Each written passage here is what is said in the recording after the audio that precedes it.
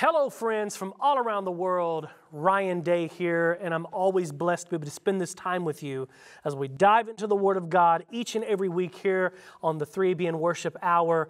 This week is not going to disappoint because we're going to be diving deep into God's Word once more to perhaps maybe discover something, consider something that we never have considered before when it comes to the topic of death. Now, I know that seems to be a topic that many people don't want to discuss. They say, Ryan, that's a topic that's scary. It's a topic that it brings anxiety into my heart and mind. Or maybe there's someone saying, well, we talk about this all the time, or I already know all that there needs to know about the topic of death. Well, there is someone that's going to watch this presentation that needs to hear it for the very first time, or maybe someone who has heard this presentation before but needs to rediscover that truth, or needs to hear it from a different perspective. The title of today's message is The Death Challenge, notice this, Part 1, because this is part one of two. There's going to be two parts to this subject. Today, we're going to deal with answering the general questions surrounding what the Bible teaches about death, okay? We're going to look at, all of the different aspects in Scripture of what is the soul, what is the spirit, and, where do we go when we die, if anywhere, and what does the Bible say about this subject? And then in part two, in part two, which is going to come in the future, we're going to look at all of the challenging passages, scriptures that many people use to try to disprove what I'm talking about today, or they try to use it to support their position on death. We're going to look at many of those different challenging texts. What has sparked this subject and brought it into my heart and mind today to present it to you is we are seeing, as we get closer and closer to the second coming of Jesus, we're seeing this issue come up more and more, especially within the Christian communities. Recently, Angel Studios just released, I think, a movie or a film entitled After Death. And so that's a big deal. If you go watch the trailer, which I'm not necessarily promoting it, I'm just simply acknowledging the fact that this particular series or movie is out there, film is out there for people to be given a perspective on what happens to you when you die. I believe that the perspective that is shared within that film or that series is, of course, not entirely accurate. And so I want to give you what I believe to be the biblical answer as to what happens to us when we die. And as we get toward the end of this message and set up for part two, we will ask the question, well, why is it important that we need to know the truth about death? So let's go to the Lord in prayer and ask the Holy Spirit to lead and guide us. And we're going to launch right into this subject. We're going to learn together and grow together in asking the question and answering the question, what does the Bible teach about death? And we're going to issue it some challenges along the way. So let us bow our heads and let's go to the Lord in prayer right now. Our Father in heaven, we praise you and thank you, Lord, for who you are. You are worthy to be praised. You are worthy to be worshiped. And Lord, each and every time we have an opportunity here on the 3AB and Worship Hour, we want to take time to, again, just give attention to what your word actually says and to worship you as your word says in spirit and in truth, to refocus our attention and sharpen our focus on what the scriptures actually teach in whatever given subject or topic it is that we're studying. And so, Father, I pray that you'll lead and guide us at this time and that this message will be a tremendous blessing to every single person that watches. And even those, Lord, who may have never heard this before, may it be a blessing to them and may eyes be open to what your word actually teaches. We give this time to you and we ask this in Jesus' holy name. Amen. In fact, I want to encourage you, my friends, to take this message and share it. If you're watching this on YouTube, click the share button, copy that link, send it to as many people as possible through email. If you're watching it on your phone, copy that link, text it, send it out to as many people as possible. If you're watching this on 3AB and Plus or wherever you're hearing or seeing this from, share it, share it, share it, because there's probably someone out there that needs to hear this truth. The question we're asking is, after death, what? Or what happens to us at the point of death? And of course, the title is The Death Challenge, Part 1. I'm extending a challenge, and you'll hear those challenges as we go through this series of study, okay? So our journey is going to start in Genesis chapter 3 and verse 1. Genesis chapter 3 and verse 1. And now, while you guys are turning in your Bibles to that text, I want to just kind of set this up by giving a quick testimony. I have been to what seems to be maybe dozens, maybe even hundreds of funerals in my lifetime. In fact, I absolutely despise funerals. It's one of the things that I don't think anyone likes. I've never met anyone who says, oh man, I love funerals. I can't wait to go to that funeral tomorrow. Obviously, it's a very serious subject we're talking about, and the very nature of a funeral is very sad. It's heartfelt. Your heart goes out to those people who have lost loved ones, who have lost friends. And you know what? If you have never experienced the loss of a loved one or a loss of a friend or family member or someone you care about, there will come a time when you will.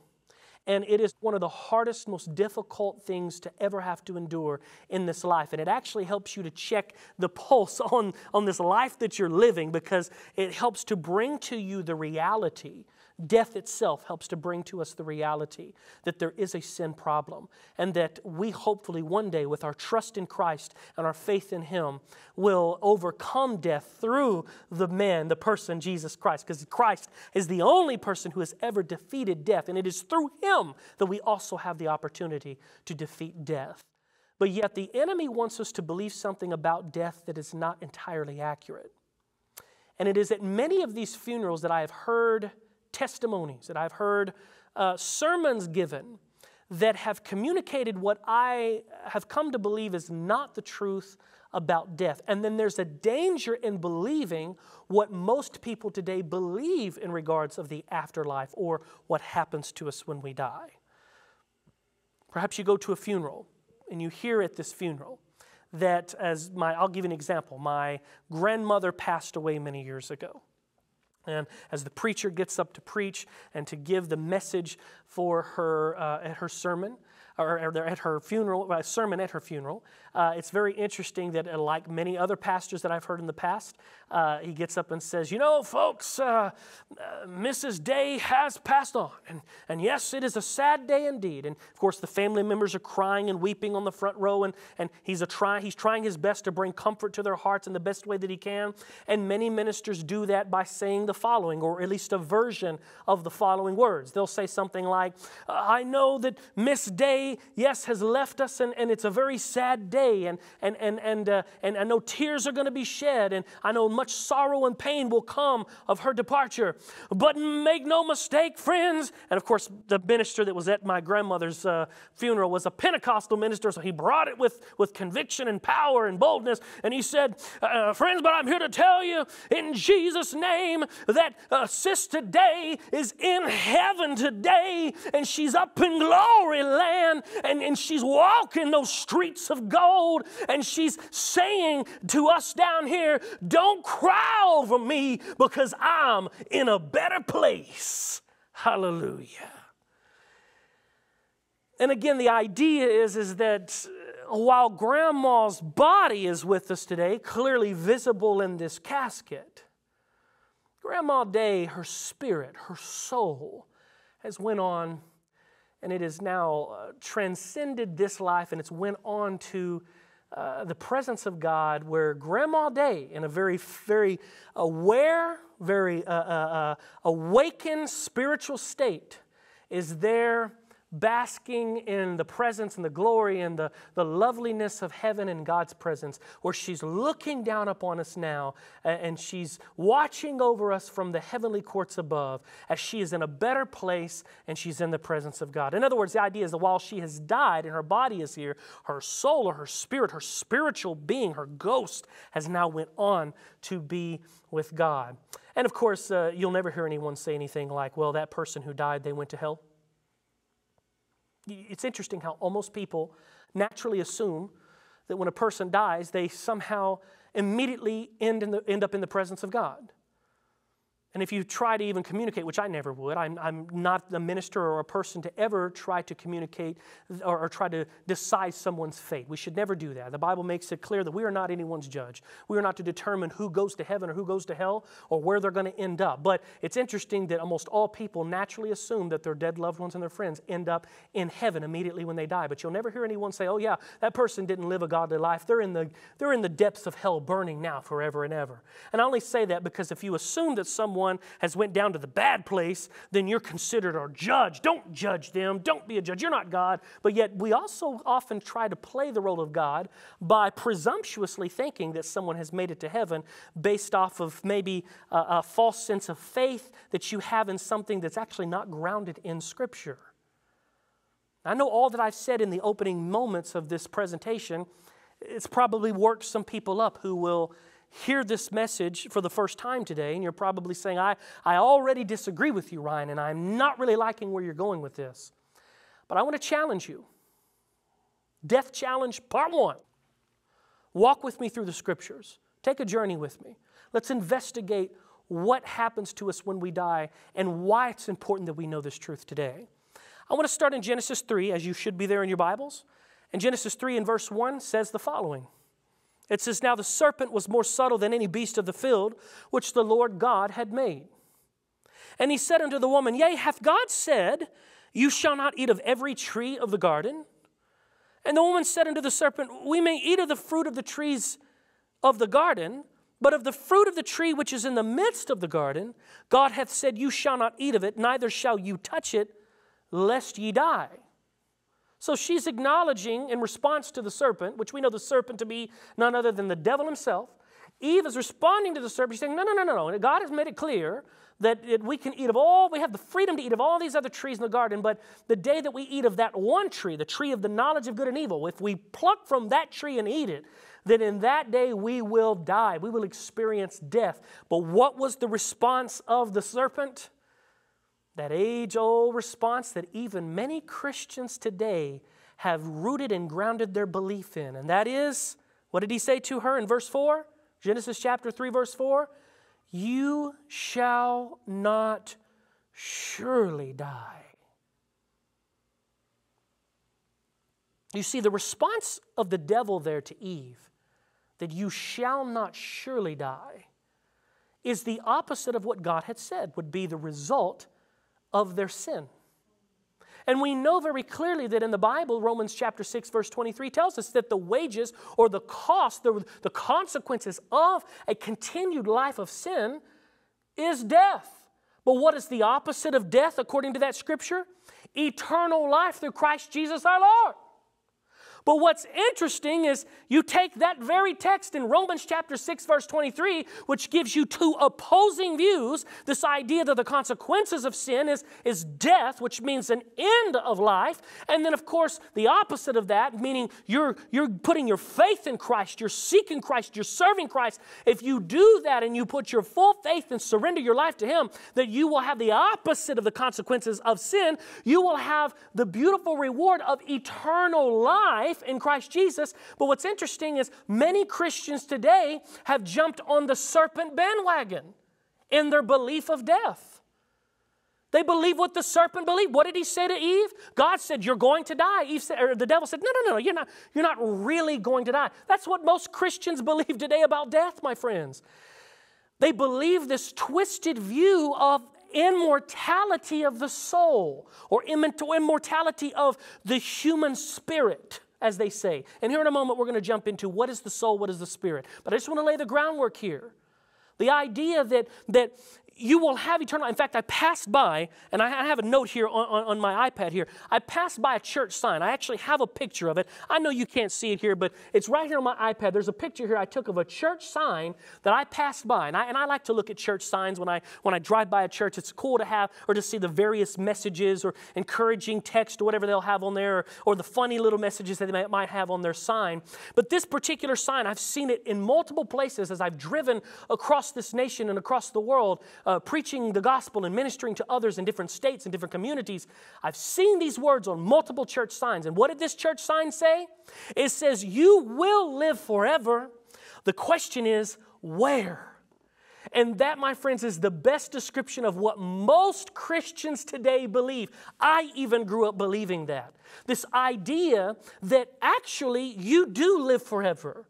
It just depends on which place you live forever. If you die, even though your body expires, according to, again, popular Christianity and even the occult world and even the Hollywood world, the idea is that even though your body might expire and die, your spirit, your soul, your ghost, or the spiritual person or apparitions deep inside your body is going to somehow be liberated from the body at the point of death, after you've taken your last breath, and it's going to find itself eventually in the presence of God forever, or in the presence of the bad place, hell, burning fire, where your soul is being, evenly roasted and toasted and burned for all ceaseless ages to come. We'll probably come back and have a topic on hell in the near future, but that's not today's topic. I want to challenge you on that thinking.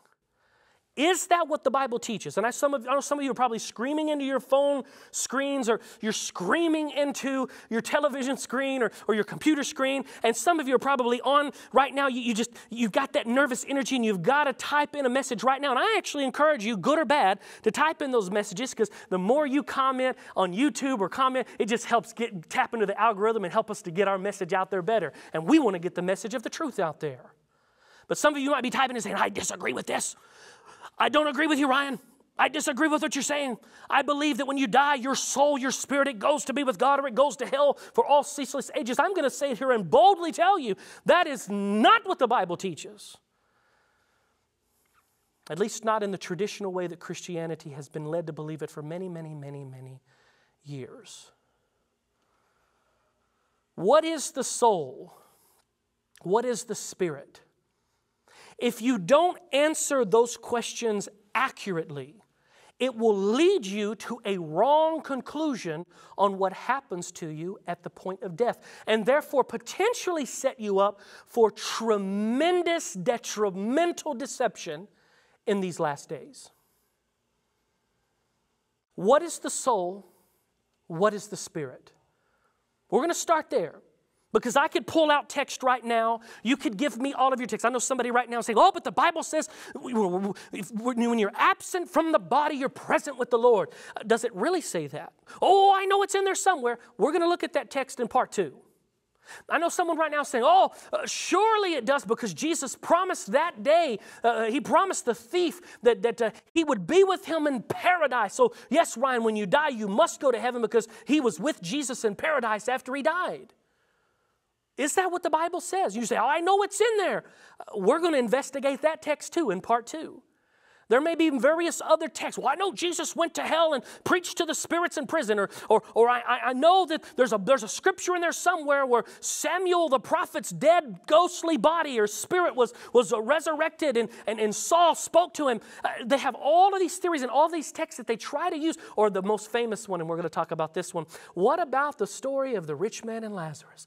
Surely when he died, his spirit went to heaven. And of course the rich man, he went to hell, and their spirits were in different places. How do you disprove that, Ryan? It clearly says it. I'm going to tell you, I'm challenging you, stick out this teaching on part 1, and I challenge you to stick it out through part 2. I'm going to prove to you through the Bible that many people have been led to have a different violating belief. In other words, a violating belief meaning an inaccurate belief or an inaccurate conclusion on those particular texts. And that if we study to show ourselves approved, we'll see that the Bible is not actually teaching us that at the point of death we have a ghost or a spiritual, clear, transparent spiritual being that ends up in the immediate presence of God or in the immediate presence of hell.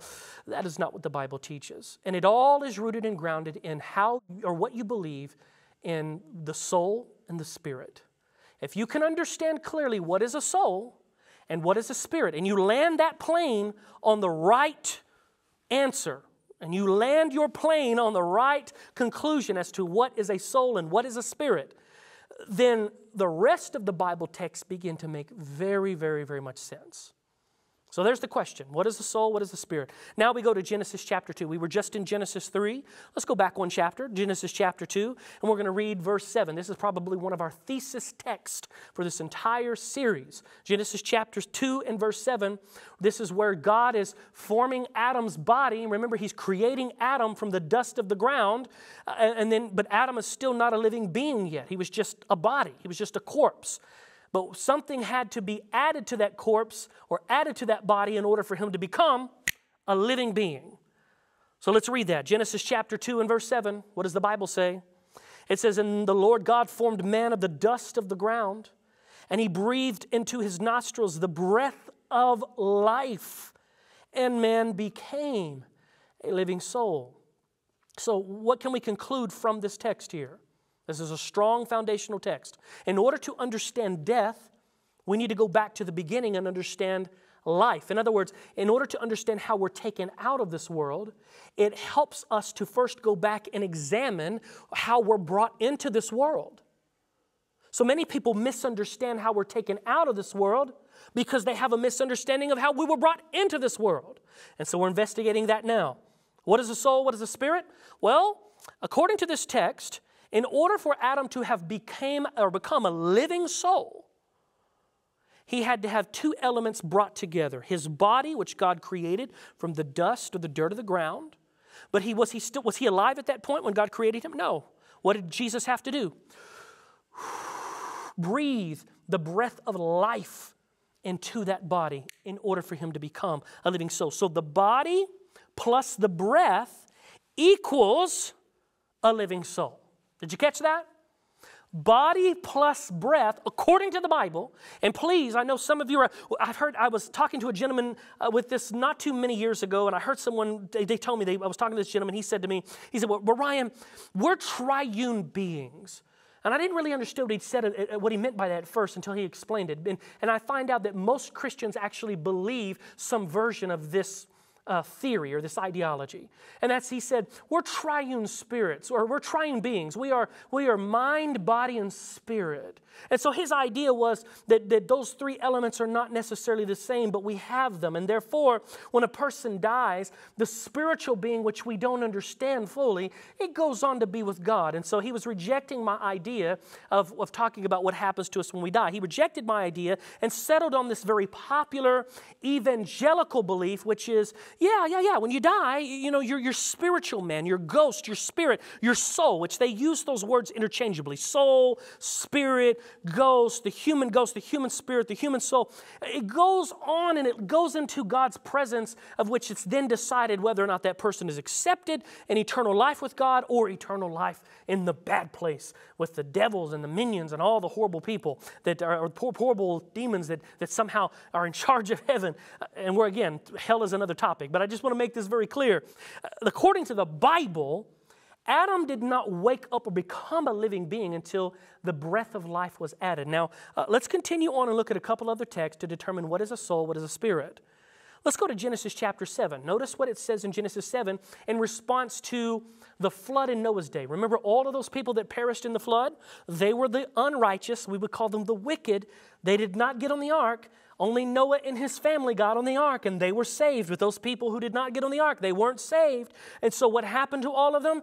Notice the description in Genesis chapter 7, verses 21 and 22. It says there, and all flesh died. All flesh did what? They died that moved upon the earth. Well, what does that mean? It says, notice the words here, all in whose nostrils was the breath of life, of all that was in the dry land, it died. So notice we have the same confirmation in this verse that we just found in Genesis 2:7, that when Adam became a living soul, his body was there, but the breath of life was given to him through his nostrils. That's an expression meaning there's some kind of supernatural thing that happened in that moment, that when God gave the breath of life, Adam became a living being. What is happening here in Genesis? Well, they had the breath of life in their nostrils. In other words, they had the breath of life, but when they died, that breath of life was taken. Notice in Isaiah chapter 2 and verse 22, it says, cease ye from being man, or from man, whose breath, again, there's the word, notice the consistent words here, whose breath is in his nostrils, for wherein he has to be accounted of.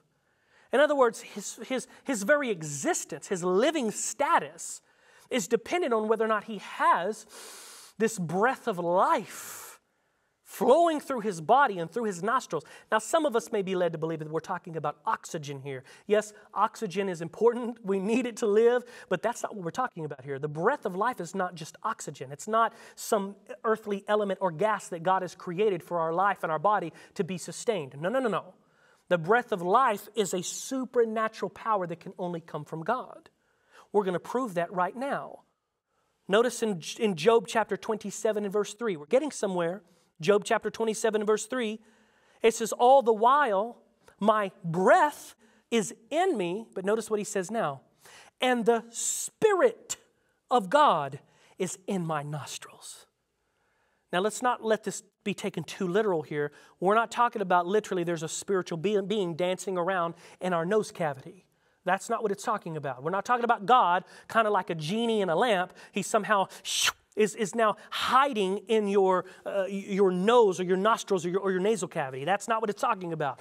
When it talks about the Spirit of God, this is not talking about the personal being of the Godhead, the third person of the Godhead, the Holy Spirit. That's not what it's talking about. It's talking about the Spirit of life. When it says the Spirit of God is in my nostrils, that's consistent with the breath of life that we have seen. In fact, that's what it says here. All the while my breath is in me and the Spirit of God is in my nostrils. Notice breath and spirit is interchangeable. They're synonyms within this conversation of life and death. So spirit equals breath. Did you know that? The Bible makes this very clear. Multiple texts. In fact, I challenge you. We have a death challenge. I'm challenging you. Go do your research. You'll find that oftentimes in conversation or within the context of the human spirit or the human breath, it's talking about spirit equals breath. It's not talking about a ghost. In fact, to tie this all up, let me ask you this question. When a person dies, does their spirit return to God? Now, if you know your Bible, then the answer to that question should be yes, Ryan. Our spirit returns to God. Now, I have never met a Christian that doesn't believe that. In fact, all Christians should believe that. And the question is, why should they believe that? Because it's in the Bible. But let me ask you this question. How many times in the Bible does it say that when you die, your spirit returns to God? One time. One time. Only once in the entire Bible does it actually use the words, spirit returns to God, in Scripture. So the idea, when you hear someone say, oh yeah, when that person died, their spirit went to be with the Lord. Where are they getting that from? Only one text in all the Bible. And that scripture is in Ecclesiastes chapter 12 and verse 7. Let's read it. What does it say in Ecclesiastes 12 verse 7? Notice the words. Notice the words used here. It says, then shall the dust return to the earth as it was, and the spirit shall return unto God who gave it. Now, for those of you who were screaming into the screen probably saying, oh, I disagree with you that spirit and breath are not the same thing. Notice this text in Ecclesiastes 12:7, which again, just to repeat myself, because repetition is often a great learner or great teacher, this is the only text in all the Bible that actually explicitly says that when you die, your spirit returns to God. But if you look at these words in this text, it is Genesis 2:7 in reverse. What did Genesis 2:7 say? When God was bringing Adam into this world, He created his body from the dust of the ground. And then was Adam alive yet? No. Was he a living being yet? No. It wasn't a living being until what happened? He added the breath of life into his nostrils. And the question is, what is that breath of life? Did God have some type of ghost that He had already created, and then He just, laid the ghost in the body, or He breathed this intelligent ghost into his body? No, that's not what the Bible teaches. In fact, I'll never forget years ago, one of my favorite movies growing up as a kid was the Disney movie Hercules. There was a Disney movie that released in the late 90s called Hercules, and I'll never forget the scene. Hercules had to go down to Hades, the underworld, and he had to retrieve the dead spirit of his girlfriend Meg. And so he goes down to Hades, and he had to go jump into this river or weird body of water, but it was a spiritual body where he had to jump in and he had to go retrieve her ghost, which was floating in this eternal dark abyss of a underworld. He had to go jump in there, retrieve her spirit body, and of course, in kind of a translucent, almost a ghostly apparition type way, they depicted it as he's carrying this ghost. He goes over to her dead body and he bends down and he lays this spirit ghost into her body. And then guess what? Guess what happens? And she wakes up. And that is how most Christians believe this. They believe exactly that way. They think that when a person dies, they're intelligent, aware, very thoughtful, very aware, spiritual being goes on to be with God. The Bible doesn't teach that.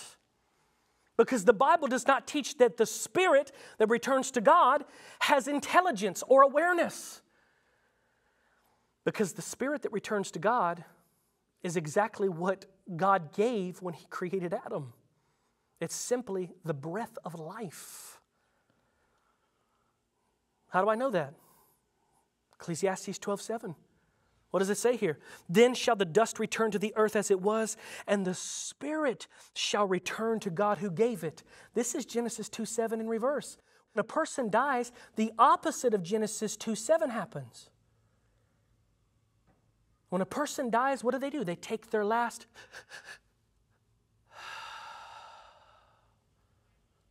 breath. But what is that breath? It's not just oxygen. It's not just a combination of gases like oxygen and CO2. There's something supernatural. You're alive. I'm alive preaching this sermon to you right now because God supernaturally, in His own amazing creative way, allows me to be alive to preach this sermon to you.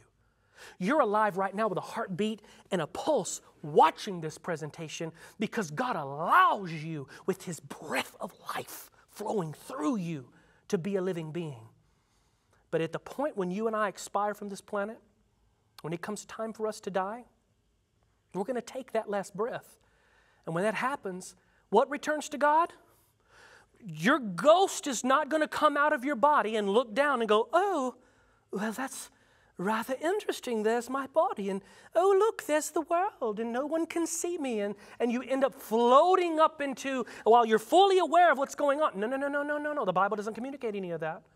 And I know even as I'm saying this, there's someone right now saying, but Ryan, there's so many people who have had these near-death experiences and have lived to tell the story. How do you explain that? Ryan, there's someone out there who they had 23 minutes in hell. They wrote a whole book about it. Please, Ryan, how do you explain that? How do you explain all these instances where people actually saw things while they were dead for 2 minutes, 3 minutes, 4 minutes, 5 minutes on the operating table to be able to explain all that was in the room and all that was happening and how they went to heaven and they sat in God's lap and they danced down the streets of gold holding Jesus' hand? How do you explain all of that, Ryan? We're going to bring a very credible explanation of that in part 2. That's why you got to come back and watch part 2 when it airs in the future. But what I'm telling you is we do not base truth on human experience. We do not base truth on human testimony. Yes, testimonies can be powerful. Yes, stories can be very powerful and influential. But at the end of the day, if I'm going to believe a doctrine, if I'm going to believe a truth, if I'm going to believe something, I need to see it rooted and grounded and with clear support and evidence from God's Word. And I don't see any of that in God's Word. So what happens to you when you die? Right here it says in Ecclesiastes 12:7 that the spirit, that is the breath of life, returns to God who gave it. And that person ceases at that point to be a living being. In fact, the word for spirit there in Ecclesiastes 12:7, it's the Hebrew word ruach, which means wind, breath. Wind and breath. It's consistent even in the original language. You go ask any Hebrew scholar today and ask them, what does this word mean and what is this text saying? They'll tell you, oh, well, you're alive because the breath of life is flowing through you, just like what God did with Adam. And when you die, He takes that breath of life back. You just cease to be a living being at that point. You will never be another living being or living soul until that breath of life is rejoined back together with your body. In fact, that's where we're going next. Let's go back to Genesis 2:7 and let's make a very clear, bold point here. Genesis chapter 2, verse 7, it says, "And the Lord God formed man of the dust of the ground and breathed into his nostrils the breath of life." And then notice these words here. Man became a living soul. Did you catch that? Let me make this very clear statement, and usually when I say this at my evangelistic series publicly, and when I'm in front of people, I'll say this and I'll hear some gasp in the audience. I'll say these words: you do not have a soul. And usually when I say that, they'll, and you can hear chatter. Because we've heard all of our life, that brother, he sold his soul to the devil. What do they communicate when they say that? As if you have a soul, you possess some type of soul substance in you that you can control based on your choices or your consent. That there's some type of ghostly apparition deep within you that at the point of death is going to, again, with very much intelligence and awareness, go on to be in the eternal presence of one or two places. That's not what the Bible teaches. I'm challenging you. Find it for me. Show it to me. Now, you're going to go to some text that we're going to cover in the next presentation in part 2. But it actually never says in the Bible that you have a soul. You don't have a soul. You don't possess a soul. What it says is you are a soul. There's a difference between having something and being something. If I say I have if I have a rocket. I know that's a horrible off the top of the head example, but I'm going to use it anyways. If I say I have a rocket, that might impress some people. They go, wow, where's your rocket? I want to see it. But if I walked up to you and I said, hello, I'm a rocket, you would be like, ooh, those are two different concepts, right? Right here in Genesis 2:7, it doesn't say that God gave Adam a living soul. It says he became, which means if you become it, that means previously to that, you were not that. Previously to that, there was no such thing as a living soul previous to those two elements coming together, body and breath. You have to have the body and the breath come together so that you can have a living soul. Let me nail that home. What is a living soul according to the Bible? What's a living soul? Body plus breath equals a living soul. If you remove the breath from the body, what are you left with? Not a soul, because there's no such thing in the Bible as a dead soul. Challenging you on that. Show me in the Bible where it talks about a dead soul. It doesn't exist. The only type of soul that exists is a living soul. Because the only type of soul that can exist is a living soul. Because if you put the body and the breath together, she becomes a living soul. You remove that breath of life from the body, what's left over? Nothing living, just simply a dead corpse. A dead body, in which the breath of life that gave it power to live, it goes back to be with God who gave it. Now you say, Ryan, I hear what you're saying, but I so disagree with you. I hear what you're saying, but I'm still going to ride on the bandwagon of our soul and our spirit. It is intelligent. It is aware that my grandma's spirit's in heaven looking down on me. My grandpa's spirit's in heaven. My mom's spirit, my loved ones, my friend's spirit, they're all very much aware in the spirit form that I'm down here and they're up there. Or they're down there and I'm up here, however which way you believe. My friends, and the idea of that, notice, is exactly what the devil said in the beginning. You shall not surely die. Because if you believe that the spirit never dies but lives eternal in one place or the other, then you don't believe what the Bible teaches. You believe what the devil teaches. Because the devil says you shall not surely die when God says you shall die. Death is the opposite of eternal life. And eternal life is only granted to those people who serve and live for God. In fact, I want to challenge you with this. Can a ghost die? If you consider a spirit a ghost, an intelligent ghostly apparition of some kind, then can the spirit die? Well, again, according to popular Christianity, no. It doesn't die. It just goes on to live in one of two places. In other words, it lives forever. It's immortal. Spirits are immortal according to most popular beliefs today. This idea of the immortality of the spirit, it's not biblical. The Bible says only God has immortality. Go read 1 and 2 Timothy, and we'll hash that out in the next presentation as well. Got a lot to cover in part 2. I just want to make this very, very, very, very clear. Ezekiel chapter 18 and verse 4, it says, and you got to deal with this, it says, the soul that sinneth, it shall die. Now, if a soul is a ghost or a soul is a spiritual being and not a living being with a body, and it is what popular traditional Christianity believes, then how do you deal with this scripture that says, the soul that sinneth, it shall die? When most people believe that ghosts that go on to live in heaven or hell, they live forever in one of those two places. Not according to God. God says if it sins, it dies. That's because a soul is not a ghost.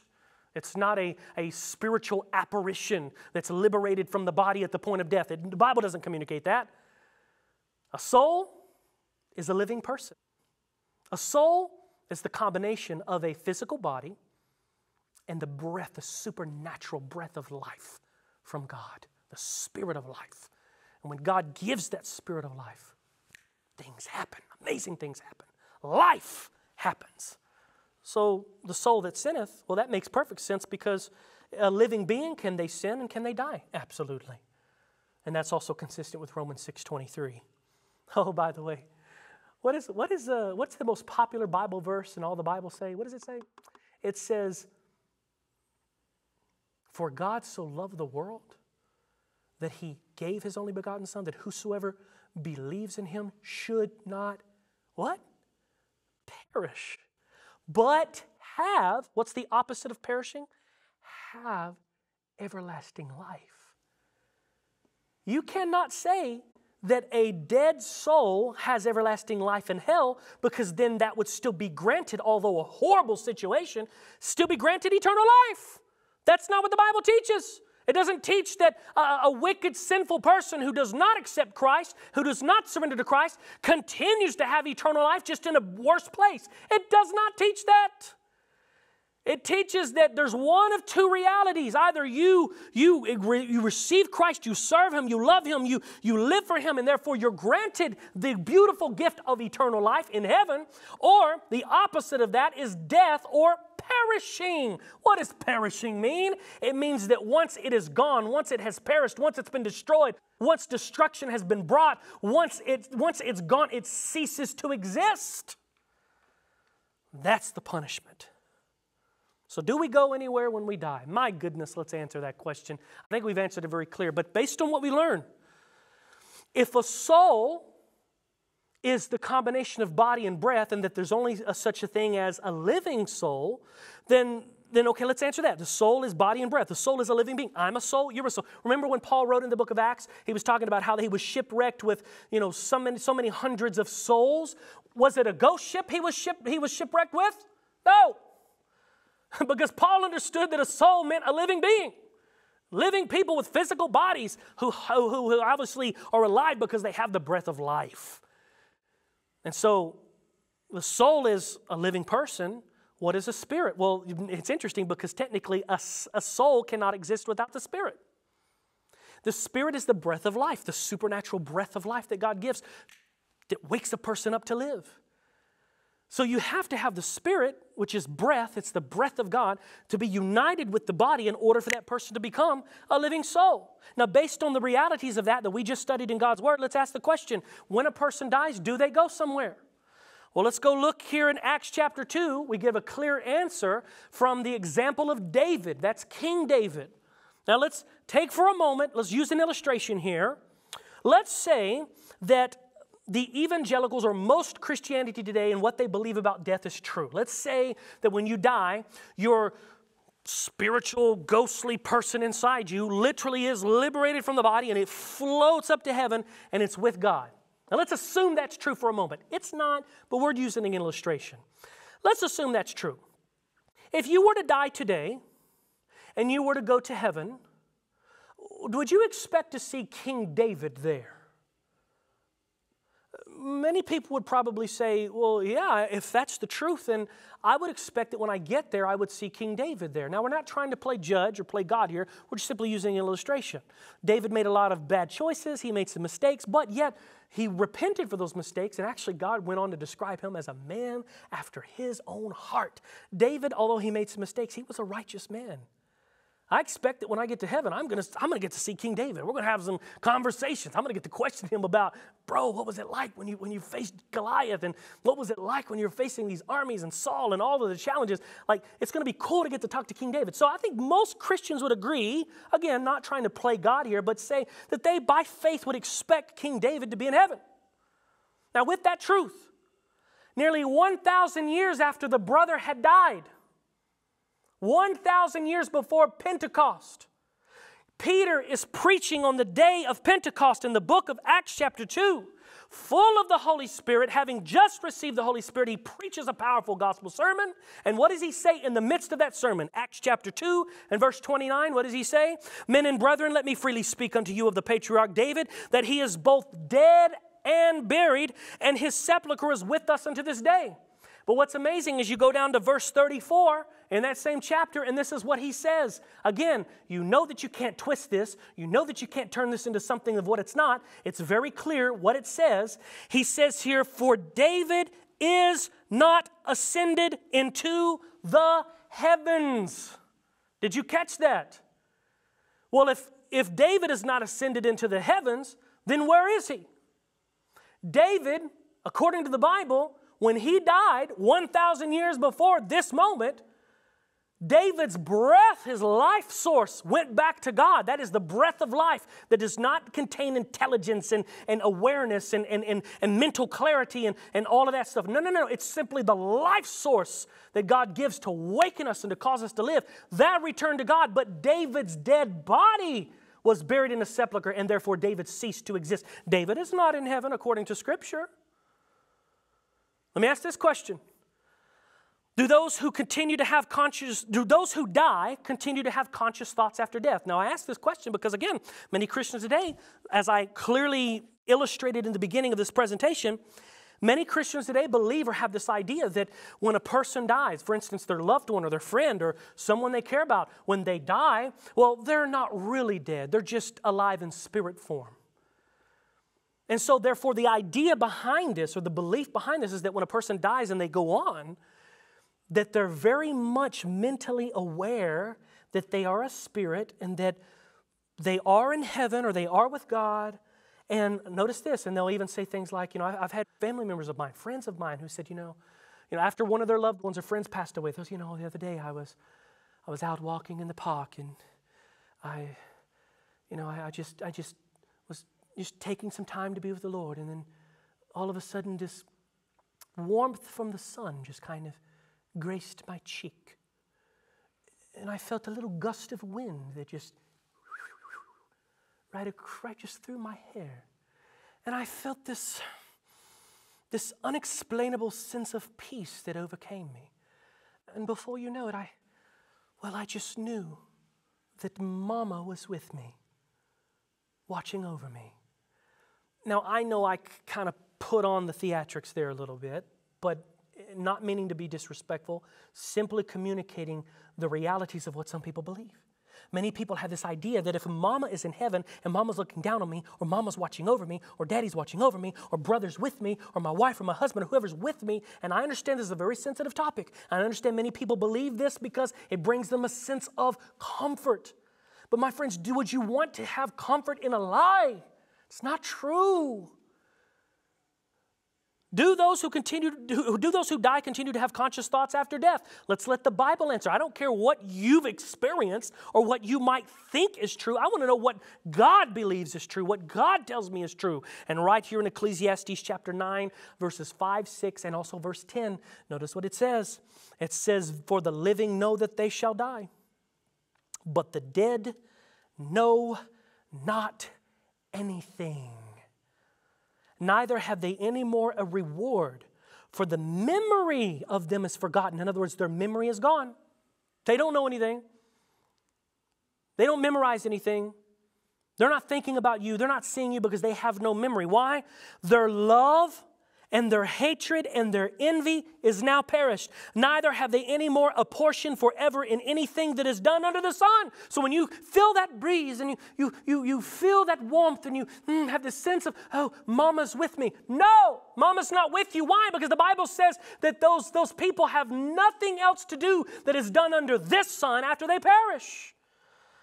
In fact, it goes on to say in verse 10, for there is no work, nor device, nor knowledge, nor wisdom in the grave whither thou goest. That's why years ago I used to love those movies. This was years ago when I didn't know the truth about this. I loved those movies where Hollywood would portray, dead people or people that had died, and then they go to heaven, they become an angel, And then God sends them as an angel back down to this earth in a very physical form to communicate a message, to watch over, to protect, or to influence someone in some way. I've seen those movies a lot. Again, somebody dies, they go become an angel, then they come back as an angel and they're communicating. Well, that's an idea that the dead do not sleep, that the dead just move on in spiritual form, and then God just redirects that spirit however which way He wants, and that they have intelligence and they know what's going on around them.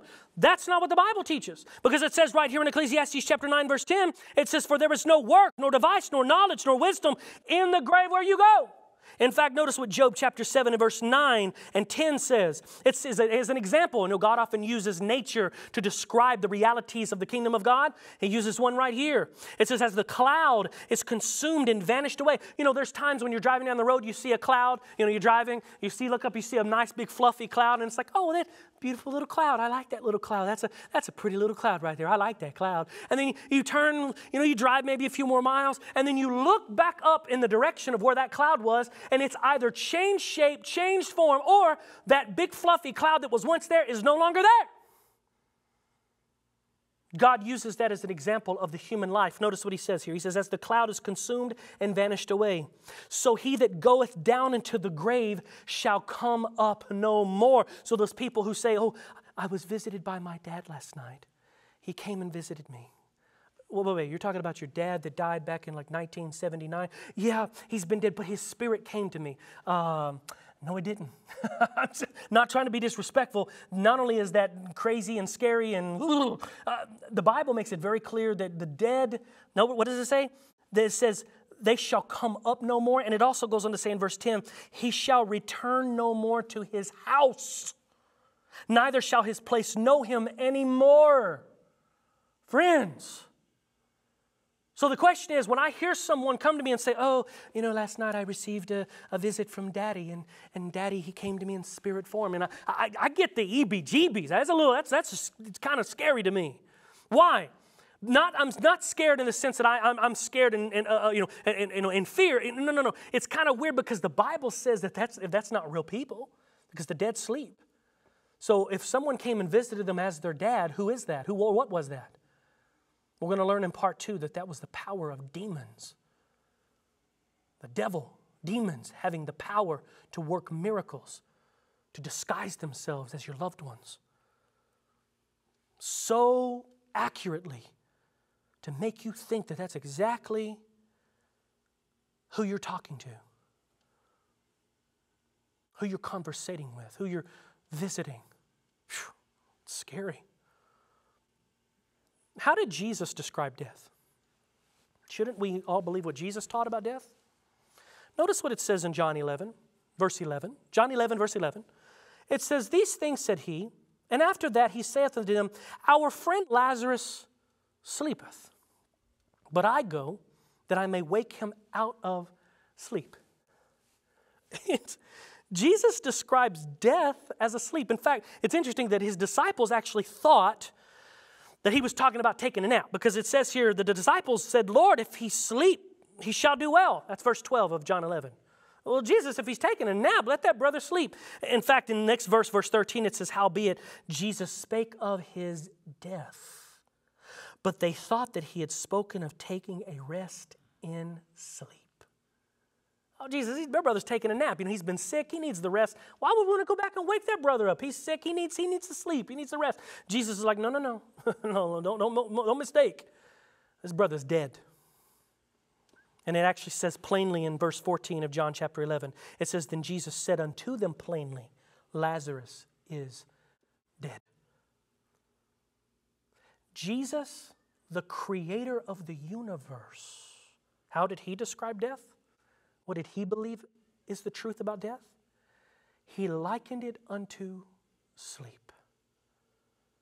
Now, my friends, let me ask you this. When you went to bed last night, I'm assuming you slept at some point. Maybe there's someone who hasn't. I don't know.